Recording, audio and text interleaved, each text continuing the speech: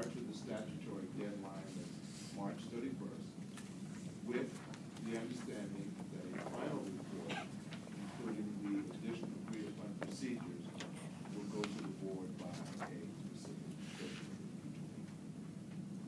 This is the recommendation from your perspective. Yes, that we'd like to have action. So we are, I would second that. sorry. I would second that. So we have a second, Mr. Junker. All in favor? Aye. Opposed? And I'm opposing that just because it's, I don't believe it's listed on the agenda. Thank you.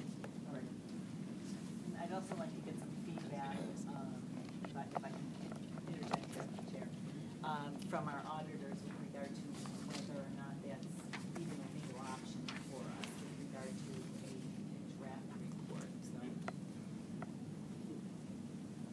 Although she's not an attorney, but she probably has some information. My kind of perplexed look that Lisa caught was, if I'm understanding the motion correctly, it's that the final performance audit would go to the board with the agreed-upon procedures report. And the agreed-upon procedures report would not be ready by March 31st. So I was concerned about logistically how that would work.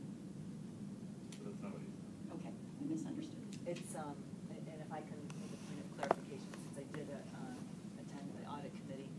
So what it is the draft performance audit would go to the board prior, which includes the legal requirements prior to March 31st, and then we would also bring back a full report, including the additional procedures thereafter. Is there any issues with that?